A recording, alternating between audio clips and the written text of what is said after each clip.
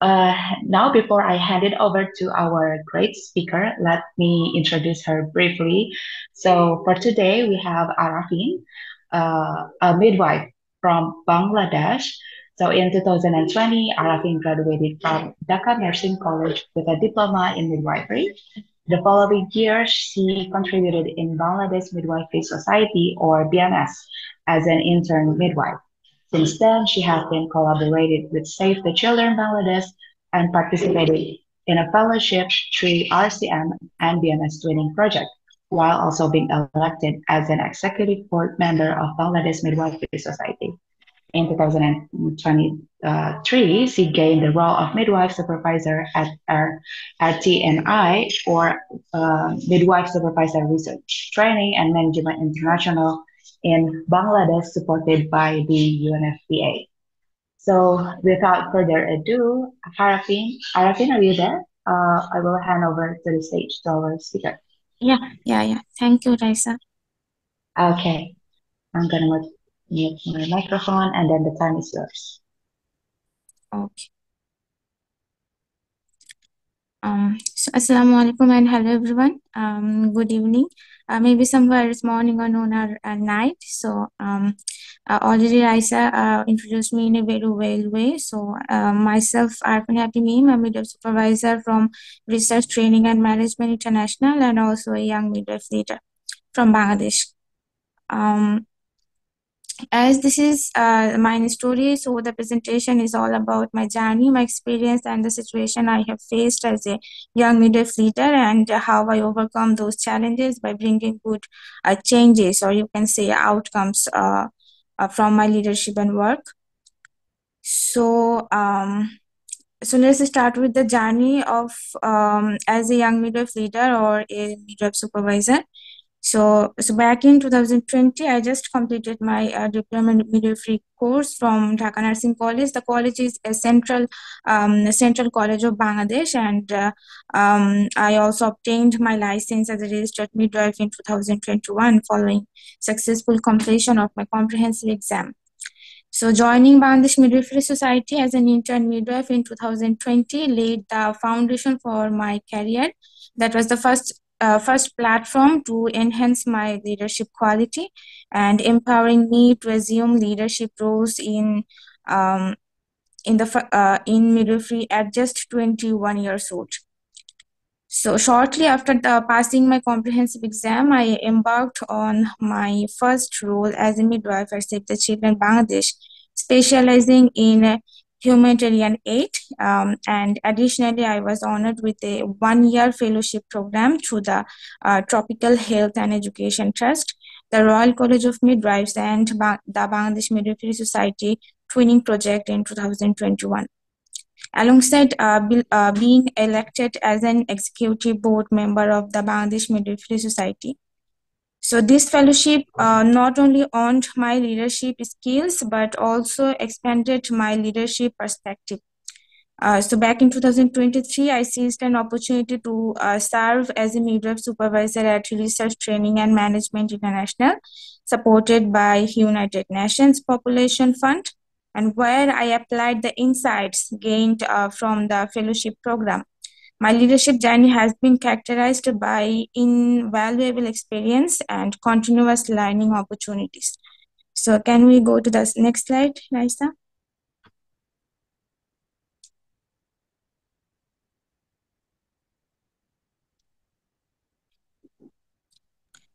Hi, Jen, can you see my screen? Okay.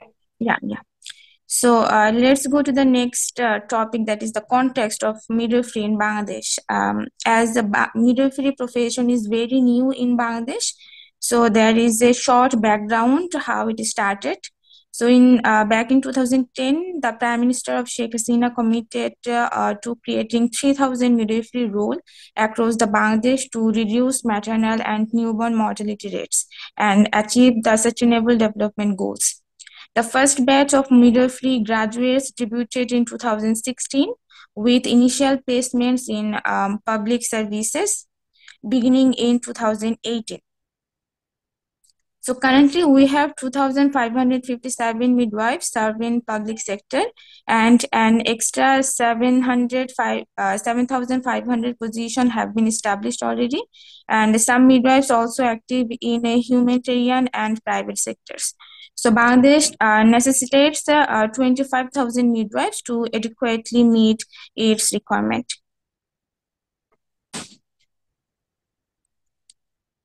So the next slide, please. Yeah. So here is a short background of the Bangladesh Midwifery Society, obviously where from I have started. The platform had given me the opportunity to enhance my leadership capability.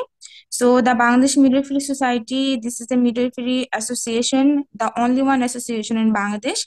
And in one word, this is the voice of midwives. From where I started my journey, the platform which gave me opportunity to dream big, encouraged me to be a leader. So the Bangladesh Midwifery Society, just to have a statistics about the membership, because it's a membership-based association, and it has a 6,167 members, included both registered and student midwives. So Bangladesh Midwifery Society is advocating government and non-government stakeholders in various purposes for the development of midwifery in Bangladesh. Through the training project from 2017 to 2022 with the Royal College of Midwives, and from 2023 till now, it's International Confederation of Midwives, and the project named Strengthening Bangladesh Midwifery Society Project, supported by United Nations Populations Fund. So the next slide, please. Yeah. So let's move to the main topic where I am working, that is the Basanchar, that is one kind of island in Bangladesh. And just to share a statistic, like according to the UN Refugee Agency, UNHCR, that is United Nations High Commissioner for Refugees, more than 7,23,000 Rohingyas have fled to Bangladesh from Myanmar since 25 August 2017. And the mainland was Coxs Bazar. And since December 2020, the Bangladesh government has moved nearly 20,000 Rohingya refugees to Basanchar, and now the Rohingya population is almost 32,572. So the government of Bangladesh planned to reallocate up to 1 lakh refugees to Basanchar under a controversial relocation plan. And the story has been started from when Myanmar population fled to Bangladesh and got a place in Cox's Bazar to live and get the living support, the educational support, and also the health support from the Bangladesh government and the non-government organization. So the next slide, please.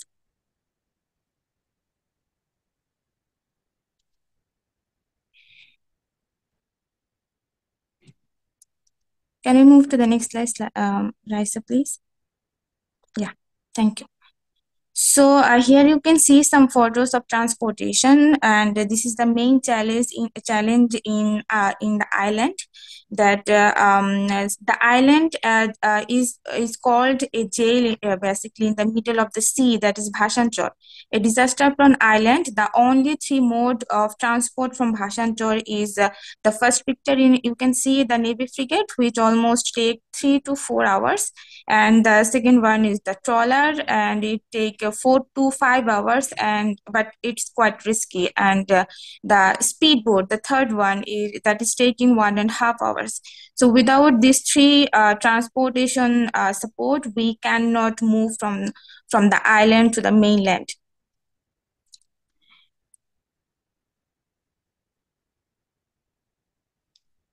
So here is the some initial challenges in establishing midwifery leader when I came in Basanchar as a midwife supervisor. So Initially, under my supervision, there are 13 midwives, and I'm supervising and mentoring them, and they are working in two facilities. That is, one is health post, where midwives are providing antenatal care, postnatal care, and family planning, and providing family planning services, along with syndromic management of sexual tract infection and the reproductive tract infections. So, and another facility is 20-bed government hospital, where midwives are providing antenatal care, providing normal vaginal delivery, and also postnatal care. So in the government, the main challenge was the government facility, and here when I came, there was only one labor room available, with no separating room from for postnatal and prenatal care. And the labor room was very small and cramped, and the space was very adequate. And the midwives had to give the services in that one with that one room.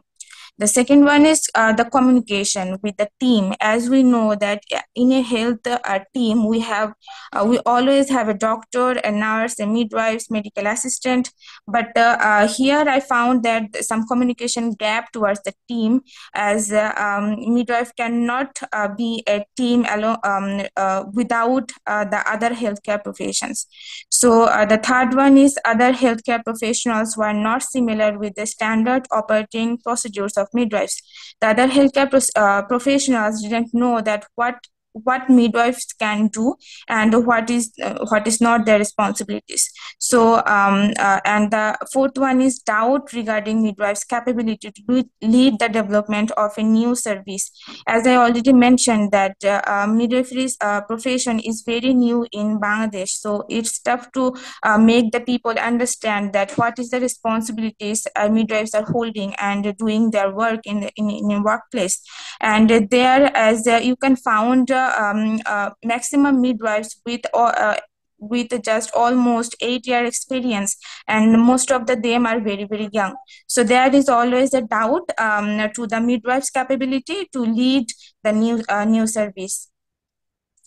So another challenges was that lack of trust in my leadership abilities. As I already mentioned that I started my journey at just 21 years old, and at 24 years old I just became a midwife supervisor of 13 midwives. So I have to face some challenges according to the which introduced the gender equality in midwifery profession. So doubt about midwives' capacity to provide essential maternal and neonatal healthcare services as well. So then the next slide, please. So midwives have to work in their workplace with the leadership individually. So there is always always lack of trust on midwives from the healthcare professionals and from the community, and also from the other staff who are working in the health facility. And ability to strategies for setting up a midwifery-led care facility. That how there is always a question that how midwives are going to deal with a pregnant woman or with a child. Are they really capable to save two lives along with their short experience? And as well issues with the referral system due to HR gaps that is leading inability to provide 24/7 cesarean sections for the women and the newborn. HR gaps was always there, and the midwife also assigned to roles beyond their scope of practice, like nursing duties. So there is a huge difference between the professions, that like nursing, midwifery, and who are nurse midwife together. So there is a huge difference, and midwives are not nurses. So there is always the confusion that midwives can do the nurses' challenges as well in the work facility. So there was some lack of awareness about their scope of practice, guidelines, and competencies, with some knowledge gaps among the midwives. So cultural challenges was always there, and as well the geographical challenges due to the areas climate related, as I already mentioned that Basanchar is a climate vulnerable place. So the next slide, please. Yeah. So towards these challenges, I proceed some strategies to achieve the objective. The first one is advocacy. So if we as a midwife want to provide quality services and want to ensure our scope of practice, we have to make a advocacy in every situation in through the every chair. So we have to advocate the decision makers, as I always did, and the fellow healthcare providers for the expansion of midwifery scope of practice, because we are working within a team, and it's our responsibility to emphasize the teamwork to enhance healthcare access, because midwives are dealing with the pregnant women and the family of the community, and in necessity they are referring to the doctor. So there will be always a effective communication between the team, and it's a need to be ensured the scope of practice, and people need to know that what are the midwife responsibilities. So in these subjects, we need to advocate the people, we need to advocate the healthcare professionals. That is the way I first choose, and this includes securing the necessary staff, such as we previously had lack of HR support like gynecologist and anesthesiologist, because without a full team we cannot provide full SLHR services, and we cannot ensure 24/7 care of cesarean section. And in Basanchar especially, because the transport system is very challenging. Here, if we want to refer a critical patient or emergency obstetric emergency patient, then we need to take at least 6 to 7 hours, and 2 to 3 hours almost we take for the preparation, because we need to inform the residential medical officer, the camp in charge, the RRC, and after that we can refer the patient from Basanchar to the mainland. And we also need to communicate to the tertiary level hospital that we are referring to informing that we are referring a patient. So this is the situation in Basanchar. We had to ensure a team to provide 24/7 obstetric care. And in this subject, I always advocate the higher position people about the services, challenges of midwives, and also the procedures that midwives are going to take. Advocate for the resources and support needed to enable midwives to provide high quality care, whether it's about the equipment or training opportunities, as this is the short place, and maximum time we didn't get the opportunities on training, because we have to go from the Basanchar to the mainland to take the necessary training. And the continuous training is the midwifery life-saving skills training, but without this topic we have to take some essential training on the maternal health and newborn health. So sometimes there is lack of the opportunity, so I always get to advocate higher position people to give more opportunities to the midwives to provide quality services. The next slide, please. During midwifery, during providing midwifery services, we always face some challenges from the field. Like in this regard, I always dedicated to active listening as a midwife supervisor to government authorities like the health service manager, doctors, and the residential medical officer, and also the fellow midwives, and about the teamwork between the midwives and women and their families, because it's a responsibility from a supervisor, like how our midwives are providing quality services, and what is the relationship between the midwives and the women, and also with the team, because I think midwifery is different, and here we need to build a relationship with the women and their families, not only just giving the treatment or the providing the midwifery services. It's always about the main fact is to make a strong relationship with the women, empower the women to take the necessary steps and decisions. So I think there is always a active part of listening, the both side from the healthcare providers and also the women and their families. We can't ignore them.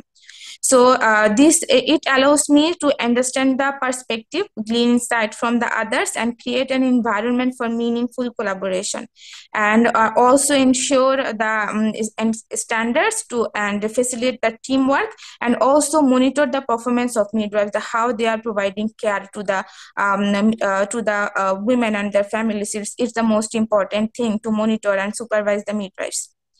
So the next slide, please.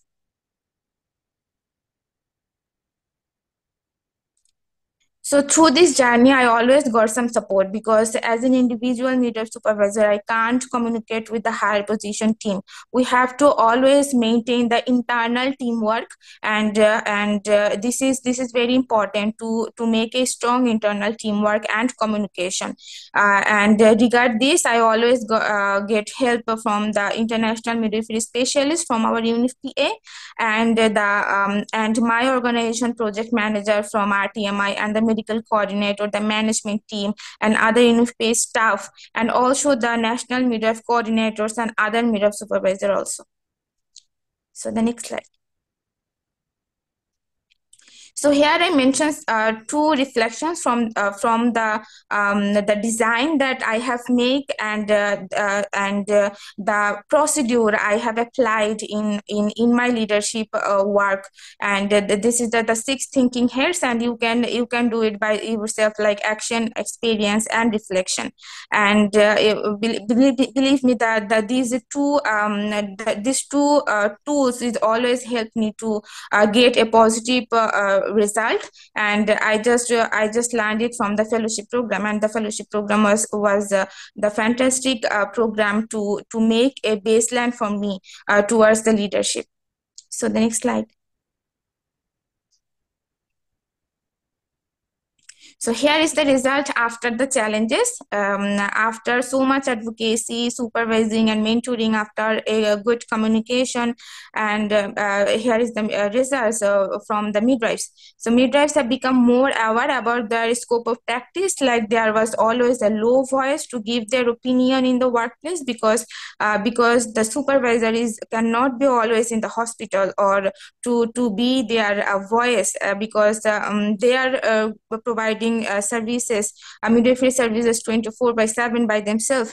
So is there any challenges, or is there any topics that where they need to raise their voice? Midwives always have to work individually and have to become an individual leader in their workplace. So now they are more aware about their scope of practice and about their leadership also. And midwives are feeling confident in making decision, and they are enjoying improvement about their communication with the community and also with the team. And now midwives are more tuned about evidence-based practice, as they are introducing themselves as a young midwife of Bangladesh to the various guidelines of clinical guidelines, like the WHO guidelines, some national guidelines. They are giving more time toward the quality services and maintaining the International Confederation of Midwives international standard midwifery competencies. And the hospital, the main result is the hospital now has a fully separate maternity ward. We have the observation ward, we have the postnatal ward, the prenatal ward, and the well-equipped delivery room with high-quality maternity care. And there is so much space to make the women exercise, to make the women hydrate. So the midwives are providing quality services, and the instructor is really very important towards the quality services. We cannot provide a service just in a one room, and that will not satisfy the women and their family. And now we have a fully qualified and completed team with 2 gynecologists, 2 anesthesiologists, and we have access 24/7 cesarean section also. So midwives are respected by other healthcare professionals and managers. They are going toward within a good teamwork. And Basanchar, and as I already talked about the quality service, about the teamwork, and you can see the Basanchar is holding 0 maternal death record right now. And day by day, the midwives are developing themselves, and the 90% normal vaginal delivery are doing by the midwives in our facilities. So the next slide. Yeah. So moving forward, there are still some issues and challenges, and we are moving forward to by addressing them. And there are always, the first one is HR support. Like before, we didn't have at least one cleaner in the night shift in our maternity room, and now we are getting some staff more like cleaner at night, but there are still some HR gaps to provide quality services. And we have a planning include further enhancement to the physical environment, and we are thinking to utilize the Bangladesh Midwifery Society's midwifery audit tool to assess the like what was the before and what we have now. So audit, I think it's important to do in every facilities to assess the quality, to assess the situation of the facility. And our advocacy is always focusing on securing full blood transfusion services on Basanchar, as recently we don't have a correct planning toward blood transfusion, as we are providing service in a SIMOM facility, that is comprehensive obstetric care. And I think here we need to go forward for the blood transfusion, as we don't have time to move from the Basanchar to the main island. So we need to manage any complicated case in our workplace in the Basanchar area to save every life. And the professional development for midwives remains a priority, is the main priority of ours, because the midwives are providing midwifery services. So there should be a always continuing development of midwives. And we are always committed and moving forward to promote awareness among midwives regarding their involvement with the Bangladesh Midwifery Society, as this is their professional association. Because without a professional association, I think the future of midwifery will be not sustainable. So I think every midwives should be engaged with their association in their individual country, and we are promoting the Bangladesh Midwifery Society to every midwife to become a member of Bangladesh Midwifery Society. So the next slide. I think there is no next slide. So thank you so much for your valuable time. If you need any information about a midwifery context or any services that are happening in midwives, you can communicate, so we can link you with the right person. So thank you so much for a valuable time, and also thank you the VIDM team for the excellent program that you are holding. Thank you so much.